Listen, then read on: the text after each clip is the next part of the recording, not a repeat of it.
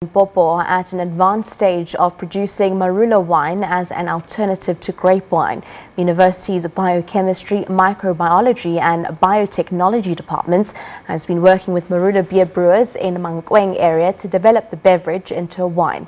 The department has also hosted several wine tasting sessions and is using suggestions to improve the beverage.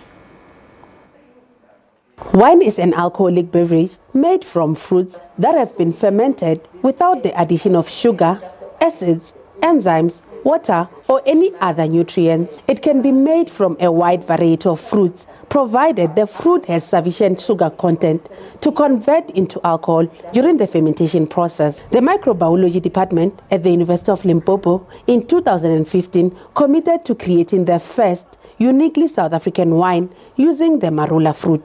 The whole idea behind this is to develop a Marula wine that is an alternative to grape wine, and by so doing we actually will be uplifting the women in the communities. Because those are the ones that will be brewing. We're just coming in as researchers to help find an organic way of producing a long-lasting Marula wine. The university has invited local Marula brewers to assist. Postgraduate students have also been roped in.